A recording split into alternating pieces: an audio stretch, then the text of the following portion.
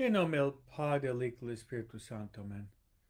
Queremos dar la bienvenida a todos ustedes en nuestra familia maravillosa de perseverancia. Gusto estar con ustedes. Felicidades que hoy celebramos Pentecostes, que es el cumpleaños de la iglesia. Y hoy, como siempre, queremos invitar a María de estar con nosotros. María tiene muchos títulos. María es la Madre de Dios. María es la Madre de la Iglesia. Y María es la Madre de cada uno de nosotros. En la Salve Reina invocamos a María como nuestra vida, dulzura y esperanza. Vamos a invitar a María, Santa María del Camino, de caminar con nosotros, rezar por nosotros, estar con nosotros, llevarnos a Jesús, rezando. Dios te salve María, llena de gracias, el Señor es contigo. Bendita dos mujeres y bendito es el fruto de tu vientre Jesús. Santa María, Madre de Dios, ruega por nosotros pecadores, ahora en la hora de nuestra muerte. Amén. Y hoy, especialmente hoy, nosotros queremos invitar el Espíritu Santo de estar con nosotros. El Espíritu Santo siempre está presente, pero hoy más que nunca es un día donde queremos platicar sobre el Espíritu Santo y su presencia en la iglesia, su presencia en nuestra familia, su presencia en nuestros corazones. El Espíritu Santo tiene muchos títulos. Y uno es el Paráclito. Otro es el Espíritu Santo, es el don de los dones. Otro título es el Espíritu Santo, es el dulce huésped del alma. El Espíritu Santo también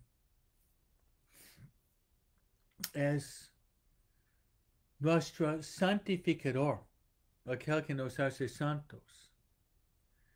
El Espíritu Santo también es nuestro consejero. El Espíritu Santo es nuestro consolador. El Espíritu Santo es el amor mutuo entre el Padre y el Hijo. El Padre ama al Hijo, el Hijo ama al Padre. El amor mutuo entre el Padre y el Hijo es el Espíritu Santo. Y para ayudarnos, dice San Pablo, él dice que nosotros no sabemos rezar como conviene. Pero el Espíritu Santo intercede con gemidos inefables para que digamos Abba. Abba, que significa Padre, Papi.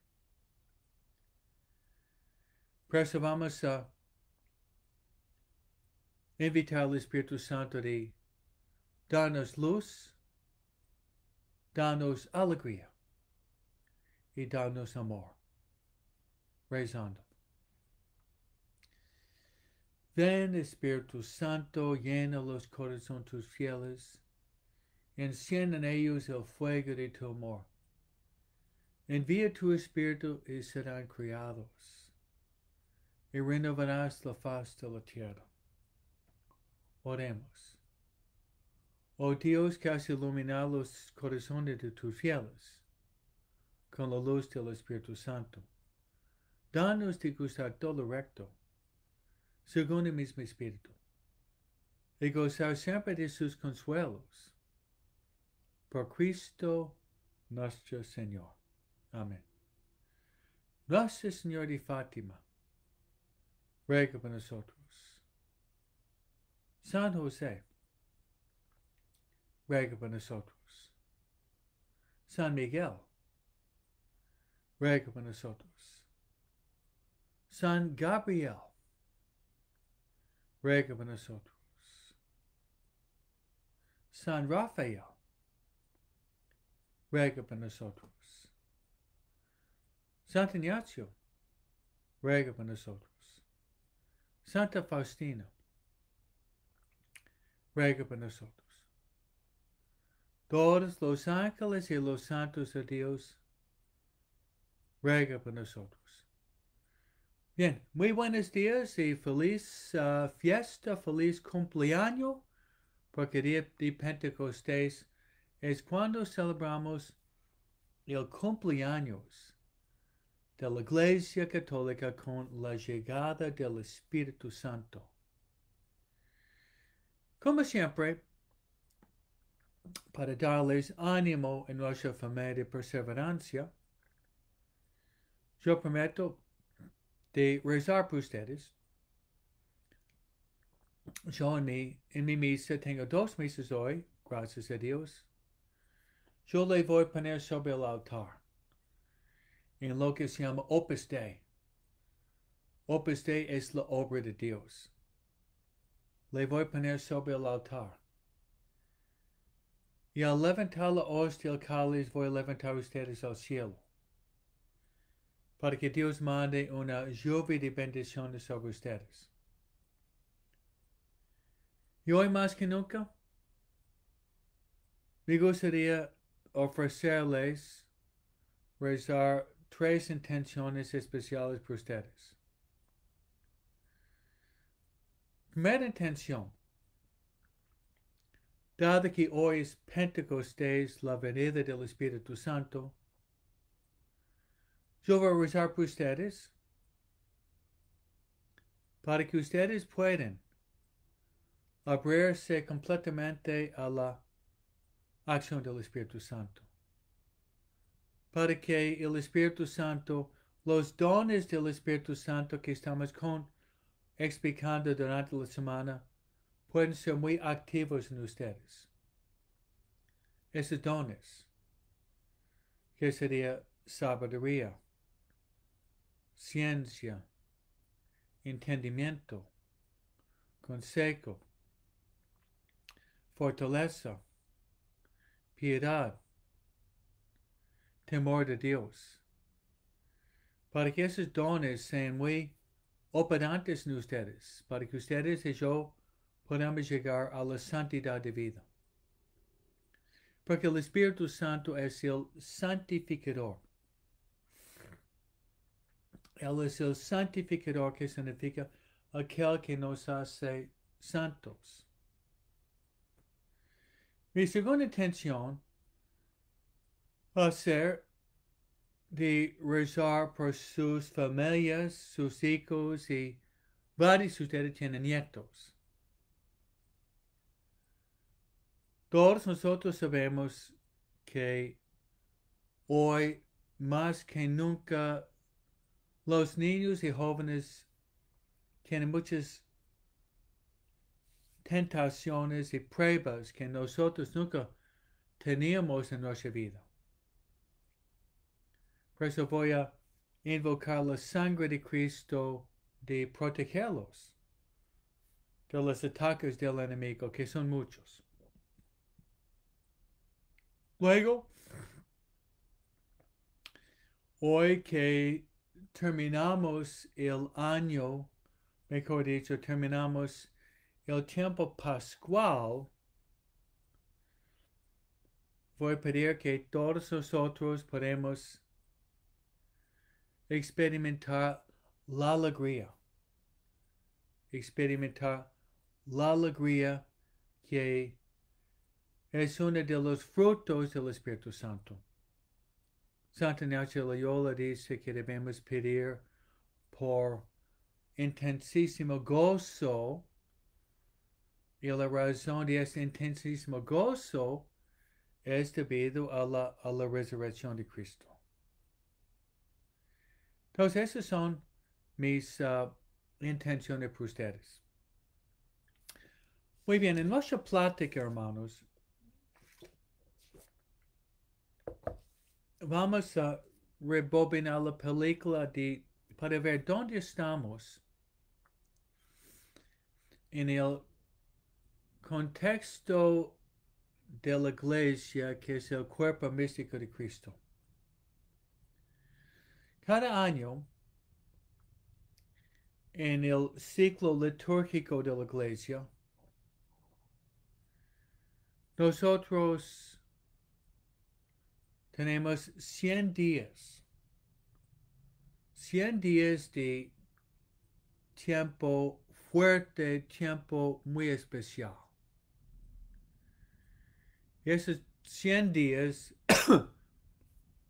son dos partes. Y uno es la cuaresma y otro es el tiempo pascual. La cuaresma cada año empezamos con miércoles de cenizas. Cuaresma, que significa 40. Y nos conduce a la Semana Santa. En la Semana Santa, el corazón de la Semana Santa es lo que se llama el Triduo Pascual. Jueves Santo, Viernes Santo, Sábado Santo. El corazón, el núcleo de la Semana Santa. Y eso nos lleva a la solemnidad de las solemnidades cada año, que es la celebración de la Pascua de Cristo. La celebración de la Pascua de Cristo.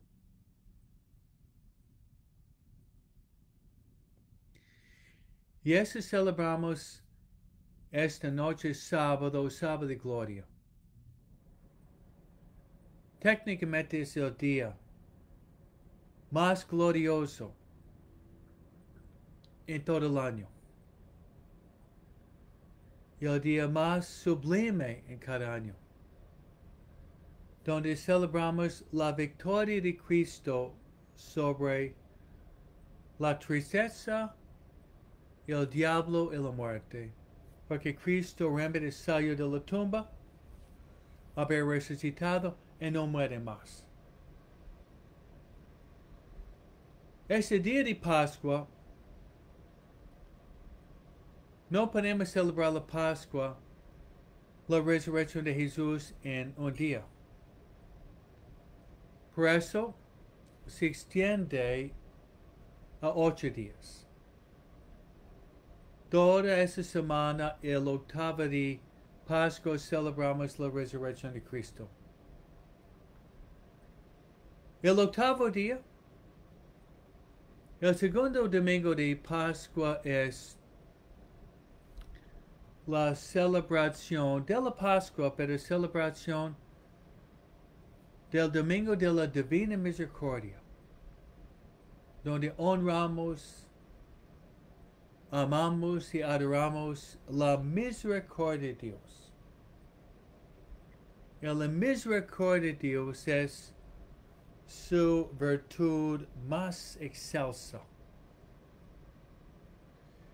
Hemos pedido recibir el privilegio, confesando antes y comulgando ese día, el perdón y la remisión de todos nuestros pecados, como si fuéramos bautizados otra vez. Qué grande es la misericordia de Dios. Dad gracias al Señor porque es bueno, porque es eterna su misericordia. Bueno, después del Domingo de la Misericordia, sigue el tiempo pascual. La cuaresma son 40 días, pero el tiempo pascual son 50 días. Y hoy Pentecostes, que significa 50. Durante estos días, nosotros contemplamos, nos alegramos con la resurrección de Cristo.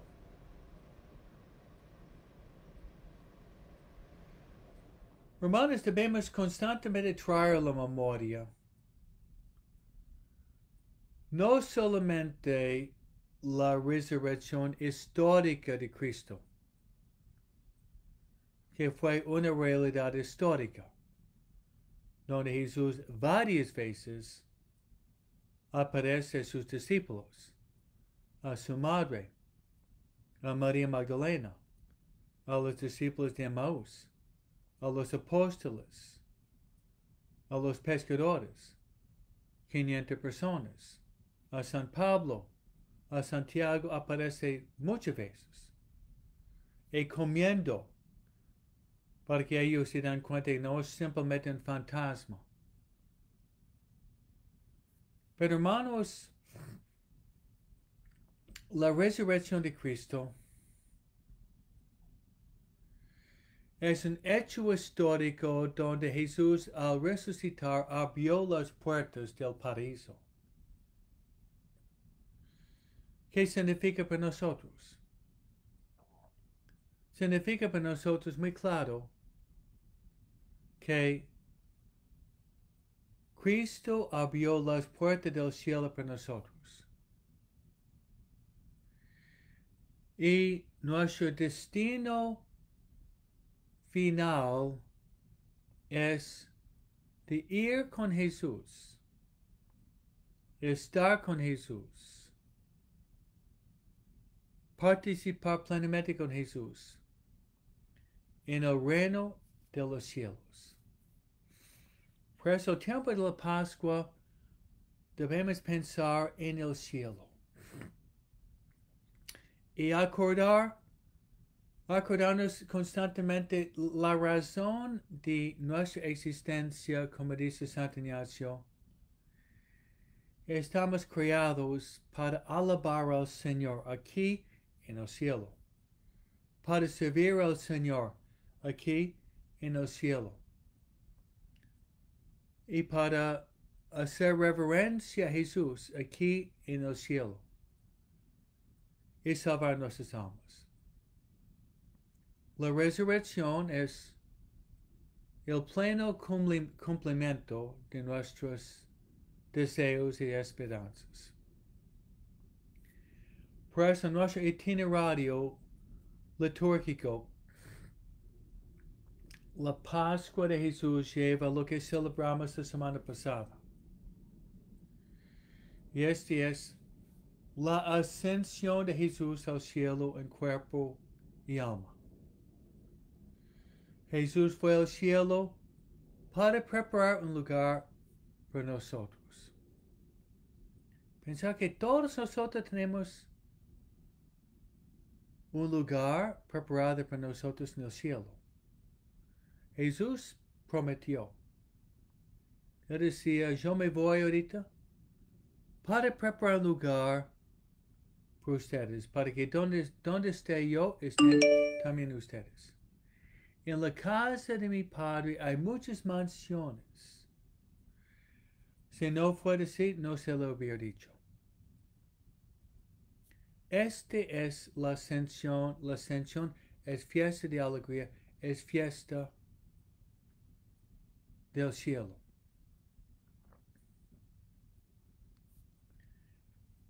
En la ascensión, Jesús, antes de llegar al cielo, Él quiso despedirse de los apóstoles. En el monte Olivet, 40 días después de la resurrección, Jesús había citado a sus discípulos. ¿Y qué hizo? Antes de despedirse con ellos, esta está relacionada con Pentecostes que estamos celebrando hoy. Jesús había dicho, todo el poder en el cielo y la tierra me fue dado. Luego Jesús, antes de subir al cielo, había dicho estas palabras. Él dijo, vayan a todo el mundo. Vayan a todo el mundo. Enseñando lo que yo les he enseñado. Lo que dijo Jesús a sus discípulos, lo dice también a nosotros. Vayan a todo el mundo. Y enseñen no su doctrina, sino la doctrina de Jesús. Enseñar exactamente lo que dijo Jesús. No quitar una palabra, ni agregar una palabra, dar la doctrina sólida de Jesús. Como dice el Papa, debemos ser catequistas. Catequistas es aquel que recibe la buena noticia y lo transmite a los demás. Qué importante es que Jesús, sus últimas palabras fueron de ser maestros, misioneros, catequistas. Luego dijo, después de enseñar la doctrina, de la gente entender, aceptar, asimilar, luego de bautizar. Luego de bautizar. ¿Y bautizar cómo? En el nombre del Padre, del Hijo y del Espíritu Santo. Pues hermanos, recibir bautismo no es algo opcional o algo facultativo. Más bien, el bautismo, de recibir bautismo, hermanos, es un orden de Jesús. Por eso, hermanos, es la obra de muchísima gente en el mundo. Muchísima gente en el mundo que no tiene bautismo. El hecho que nosotros tenemos el bautismo, debemos dar gracias, pero ver nuestro bautismo como una responsabilidad mayor. Y aquel que recibe mucho, también tiene que dar mucho. Y las últimas palabras de Jesús, en San Mateo 28, ¿cuáles fueron? Jesús dijo, y yo estoy con ustedes siempre hasta el fin del mundo. Qué palabras de consuelo. Dijo Jesús, yo estoy con ustedes siempre hasta el fin del mundo. Al decir esas palabras, las últimas palabras de Jesús en el Santo Evangelio. Los discípulos mirando a Jesús, lo ven subir, subir, subir, subir, subir, y sus ojos levantando. Jesús llega a los cielos. Jesús pasa por las nubes. Y él se siente a la derecha del Padre, donde vendrá para juzgar a los vivos y a los muertos. Y los apóstoles tienen sus ojos levantados a Jesús en el cielo. Y vienen dos hombres vestidos en blanco. Los ángeles que dicen, ¿por qué están mirando arriba? Como ustedes han visto a Jesús subir al cielo, va a regresar. Llamanos a la obra. Y los apóstoles llenos de alegría. Despedir de Jesús. Y esto nos lleva, hermanos, a lo que nosotros estamos celebrando ahorita. Y es Pentecostes. Y es cierto, antes de salir los apóstoles a predicar la palabra de Dios a todo el mundo, ellos necesitaban prepararse. La preparación antes de la predicación. Yo pienso que nosotros debemos tomar en cuenta esta dimensión apostólica para nosotros. Es cierto que Jesús dice a nosotros también de salir y predicar la buena noticia. Eso es cierto. Pero nosotros debemos constantemente seguir con nuestra propia formación. La llamamos la formación permanente. Como dijo Fulton Sheen, vengan, vayan. Vengan con Jesús, absorbiendo la doctrina de Jesús, después vayan a todo el mundo. Cierto que nadie puede dar lo que no tiene. También dice Jesús, de la abundancia del corazón habla la boca. Por eso este bloque de tiempo de los apóstoles en preparación nos enseña a nosotros de tomar seriamente nuestra formación permanente. Nuestra formación en la oración, en nuestra formación intelectual, ir estudiando, aprendiendo para poder dar más al mundo entero. Entonces, ¿dónde fueron los discípulos antes de salir a todo el mundo? Bueno, ellos, obedientes a Jesús, regresaron a la ciudad de Jerusalén,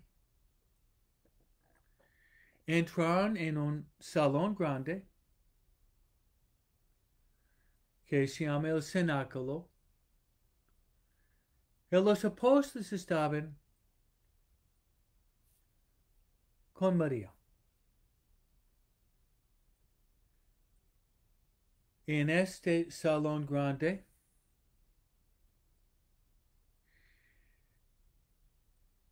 estaban allá podemos decir, un retiro espiritual.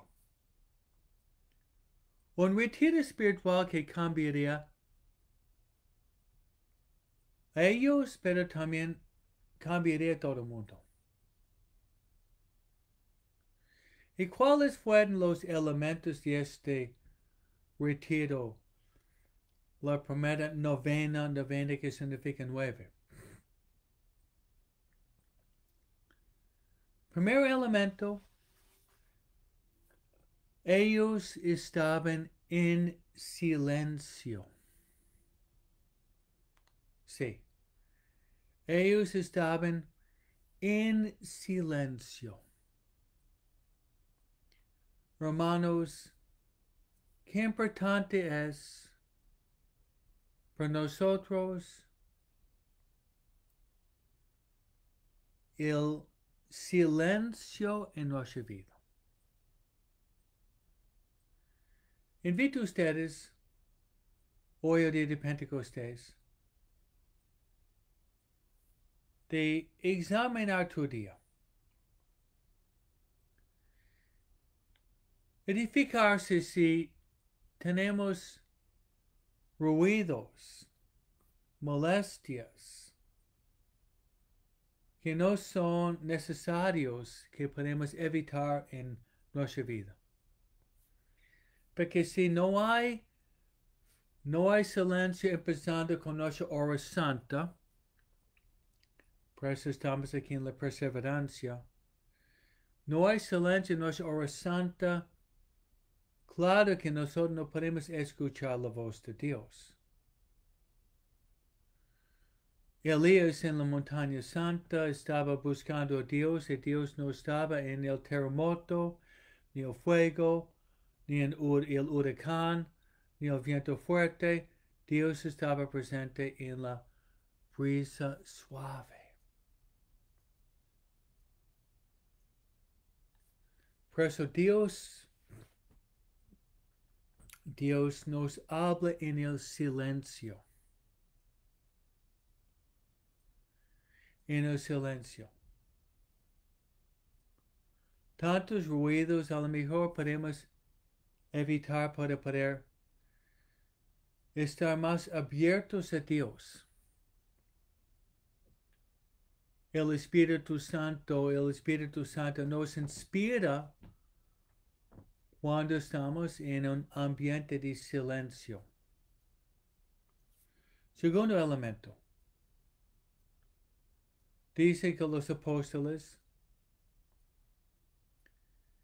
estaban reunidos en ayuno durante esos 9 días.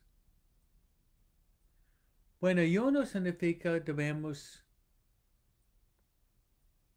practicar en nuestra vida sacrificios, renuncias, la vida ascética.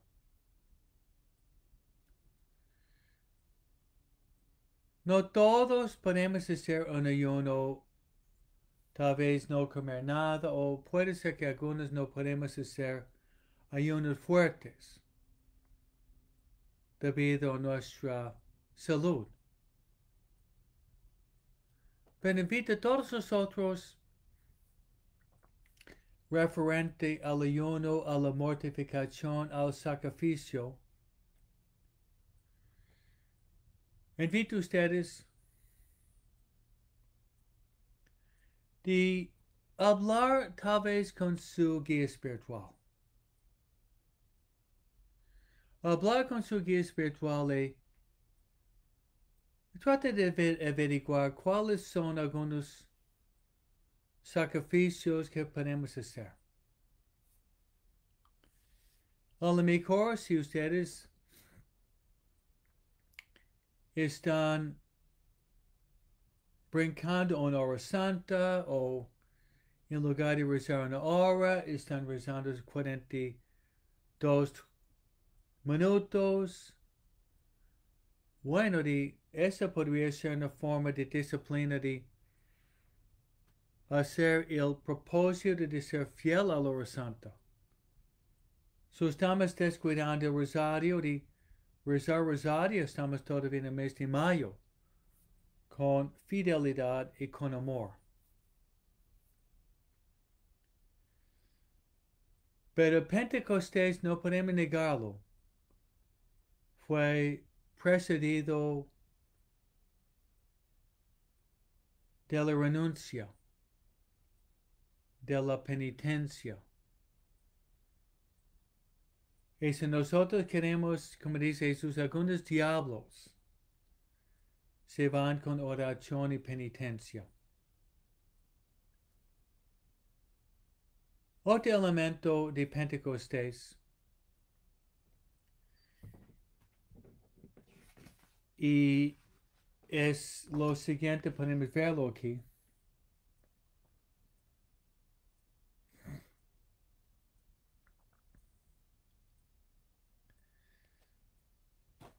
Podemos ver a los apóstoles unidos.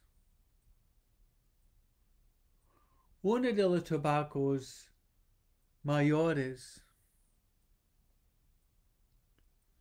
del diablo es que el diablo quiere dividir. El diablo quiere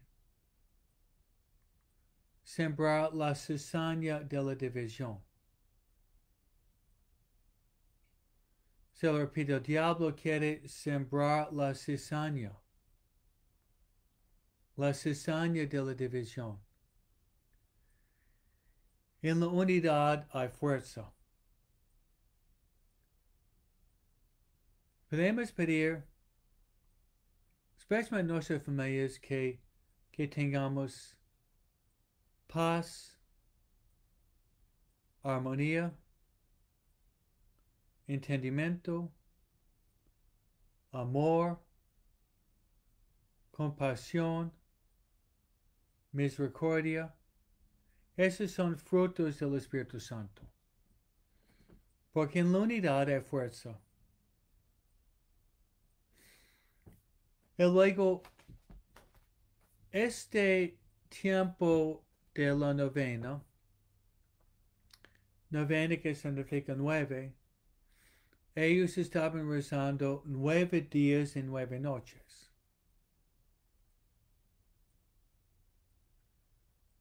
Me gustaría hablar un poco sobre la duración.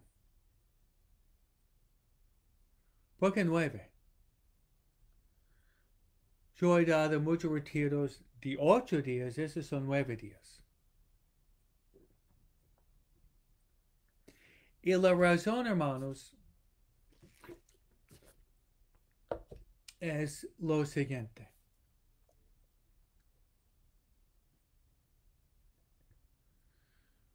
Santa Teresa de Ávila, la doctora de la Iglesia, ella dice que ¿cómo podemos aprender a rezar? Teresa de Ávila. ¿Cómo podemos aprender a rezar? Y ella dice, la manera de aprender a rezar es rezando. ¿Sí? Tal vez parece muy obvio, pero Teresa de Ávila dice, la manera de aprender a rezar es rezando. Ese dice la práctica hace el maestro. La práctica hace el maestro. Están rezando, no están rezando 9 minutos ni 9 horas, están rezando 9 días. Por eso podemos aprender de esto, hermanos. En nuestra vida tenemos algo de Marta y María. Probablemente muchos de nosotros somos como Marta. Marta, Marta, Marta, te preocupas de muchas cosas. Y ninguna cosa es necesaria. María escogió la parte mejor. La parte mejor que significa la vida, la parte contemplativa. La parte contemplativa. Entonces María nos enseña de no descuidar la oración, ni decir yo voy a rezar mañana, sino de empezar hoy el día de Pentecostes de ser más dedicados que nunca a la oración. Y debido a esto, aquí es un cuadro de la fiesta que celebramos hoy, Pentecostes.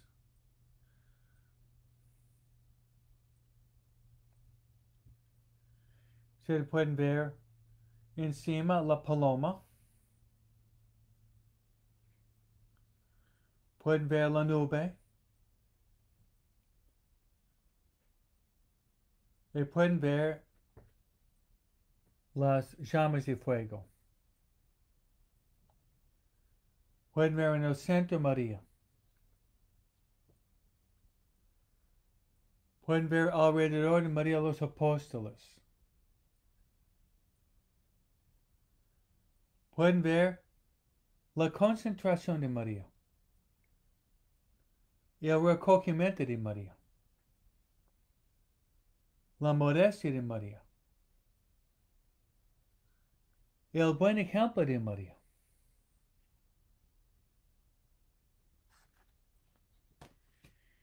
En este retrato, ustedes pueden ver 3 símbolos símbolo que representa la realidad, pero no es la realidad. Tres símbolos por el Espíritu Santo. ¿Y cuáles son? Se puede ver nube, que simboliza el Espíritu Santo. La paloma que había bajado sobre Jesús en su bautismo, que simboliza el Espíritu Santo. Pero especialmente ustedes pueden ver fuego. Ustedes pueden ver fuego, las llamas que brotan del Espíritu Santo. Y esas llamas van a descender y bajar sobre los apóstoles y sobre María. Entonces, hermanos, para sacar el máximo provecho a la fiesta de Pentecostés, vamos a hablar del Espíritu Santo y vamos a hablar ahorita, en el poco tiempo que tenemos, explicando el símbolo del Espíritu Santo y es fuego. Fuego, fuego. En el Evangelio, fuego. Jesús dijo, yo he venido para traer fuego a la tierra. Y dijo Jesús, no estoy en paz hasta que esté ardiendo, quemando, encendido este fuego. Jesús quiere el fuego interior del Espíritu Santo en ustedes, en mí también. Él quiere que este fuego del Espíritu Santo sea muy fuerte en nosotros. El fuego. El libro del Apocalipsis, al contrario, dice, capítulo 3 del libro de la Revelación, yo sé tus obras, tú no eres ni frío ni caliente, sino tibio. Te voy a vomitar de la boca. Te voy a vomitar de la boca. Te voy a vomitar de la boca. Jesús quiere discípulos no mediocres, ni tibios, ni apagados, ni dormidos. Jesús quiere discípulos llenos de amor, discípulos que tienen entusiasmo por Él, discípulos que quieren amarlo más, discípulos que tienen ganas de ir, como dijo Jesús, ir a todo el mundo, a predicar el Evangelio y bautizar a todos en el nombre del Padre, del Hijo y del Espíritu Santo. Ese es el fuego. Es el fuego. ¿Pero qué hace el fuego? San Juan de la Cruz. Voy a decir lo que el fuego tiene que ser en nosotros para disponernos, prepararnos y disponernos de ser el apóstol que Jesús quiere de todos nosotros. San Juan de la Cruz, el doctor místico, guía espiritual de Teresa de Ávila, el patrón de los guías espirituales, quien había escrito La oscura noche del alma, La subida al Monte Carmelo, El cántico espiritual, grande escritor doctor de la iglesia. Él utiliza para entender el trabajo del Espíritu Santo una imagen gráfico del fuego que vamos a entender relacionado con nosotros. Porque el Espíritu Santo es el santificador. El Espíritu Santo quiere santificarnos y por medio del fuego. La carta de los Hebreos dice que Dios es un fuego ardiente que quiere devorar. Entonces, San Juan de la Cruz presenta una imagen de un pedazo de fierro que está oxidado. Imagina que tú estás en tu garage y en un rincón tú vas y hay un pedazo de fierro que está ahí por 20 años. Y tú estás mirando ese pedazo de fierro. Está cubierto con óxido o escoria, óxido.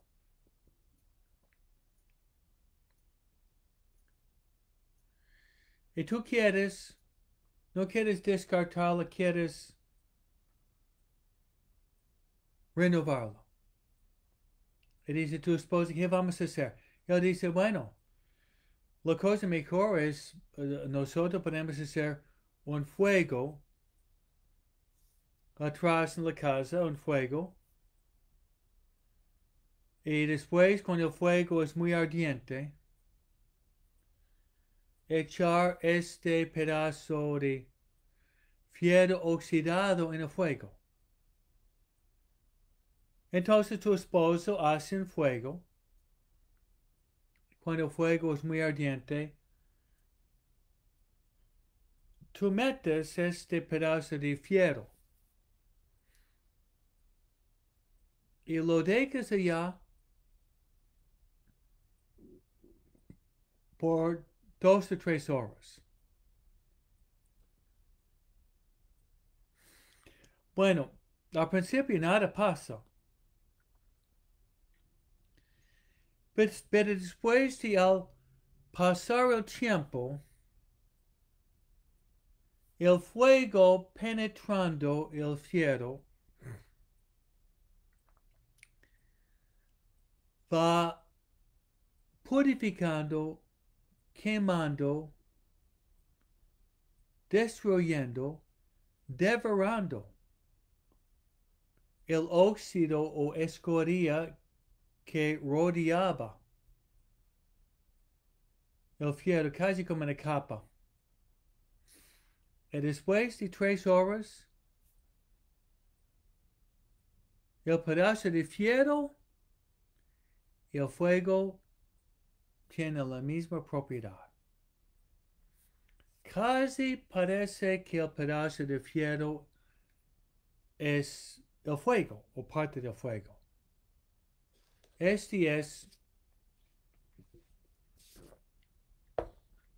Hermanos, este es una descripción, una imagen, una analogía que San Juan de la Cruz nos ofrece para entender a nosotros mismos. Para entender nosotros mismos. Nosotros somos, hermanos, el pedazo de fierro. Y somos fríos, duros, oxidados, resistentes, a veces malolientes también. Pero si nosotros podemos entregarnos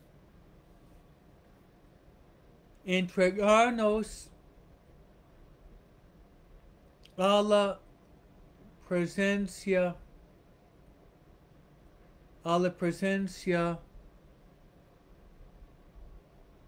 dinámica, fuerte, ardiente del Espíritu Santo, el Espíritu Santo puede ir transformándonos en nuestra vida, purificando en nosotros todo lo que es desagradable a Dios. Y la naturaleza de ese fuego quema y duele. ¿Pagar ahorita o pagar después? Pagar ahorita o pagar después. Si nosotros en nuestra vida no logramos esta purificación de nuestra memoria, entendimiento, eso es San Juan de la Cruz.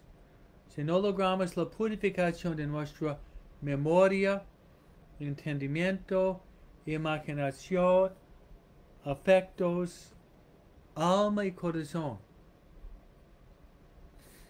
Bueno, bienvenido al purgatorio después. Técnicamente, hermanos, sería mucho mejor pasar nuestro purgatorio que significa purificación, purificación aquí, que pasar nuestro purgatorio después de la vida. Dios sabe lo que es mejor para nosotros. Dios sabe lo que necesitamos. Dios es un Padre que nos ama, pero Él quiere lo que es mejor para nosotros. Pero yo le voy a presentar, yo pienso que es el camino, un camino dulce, suave, amoroso, eficaz, para lograr esta purificación. Y esto es pasar esta purificación por medio de María. Por medio de María. Es cierto que llegó el Espíritu Santo, pero llegó por medio de María.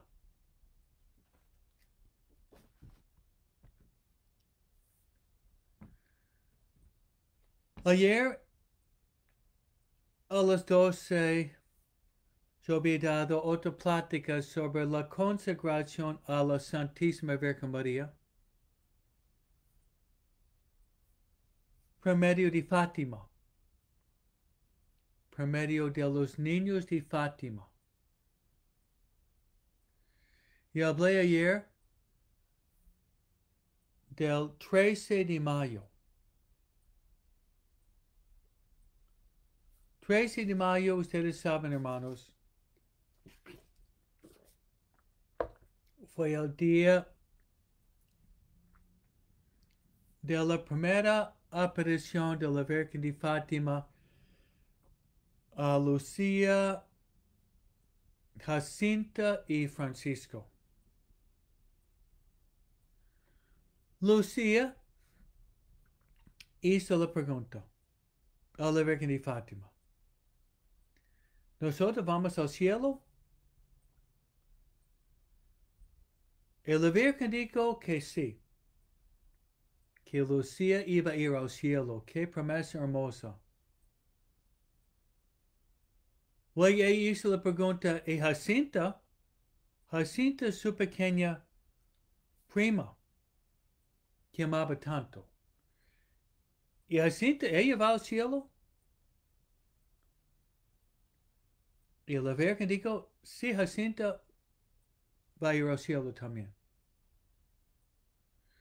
Y luego Lucía quería saber también, otro primo, y Francisco, mi primito, ¿él va al cielo también?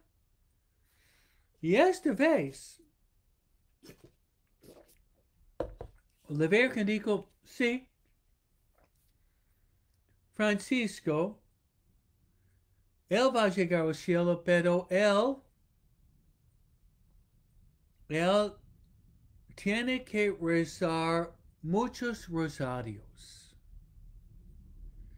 antes de llegar al cielo. Pues hermanos, si queremos que venga el Espíritu Santo en fuego, y si queremos que este fuego que digo San Juan de la Cruz vaya purificándonos, sacando, quemando el óxido, la escoria. Un medio muy eficaz, le digo un medio muy eficaz, es por medio de la oración, de la presencia, del amor, del corazón de la Santísima Virgen María. Y es cierto. Y es muy cierto que María, realmente María es la Madre de Dios. María es la hija de Dios Padre. Pero también, hermanos, María es la esposa mística del Espíritu Santo. Si queremos llegar rápidamente a Dios en esta vida, en la vida que viene, pasamos por María. Feliz fiesta a todos ustedes. Y voy a rezar por ustedes en mi misa. Le voy a dar ahorita mi bendición sacerdotal y pedir a ustedes rezar para mí. El Señor esté con vosotros. La bendición de Dios Todopoderoso, Padre, Hijo y Espíritu Santo, desciende sobre ustedes y permanezca para siempre. Amén.